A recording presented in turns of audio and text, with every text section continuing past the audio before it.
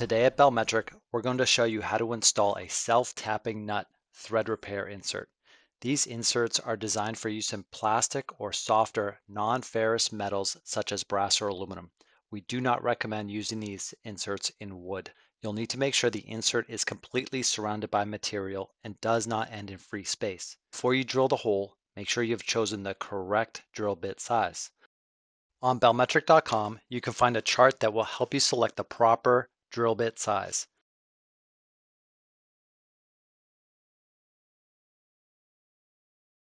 Our M6 insert requires a hole diameter of 8.9 millimeter to 9.4 millimeter.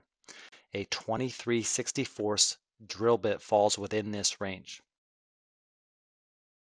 After drilling the hole, make sure it is deep enough to fit the entire insert. Find a bolt that matches the inner thread of your insert as well as a suitable washer, and screw the insert in using a T-handle wrench or another appropriate tool.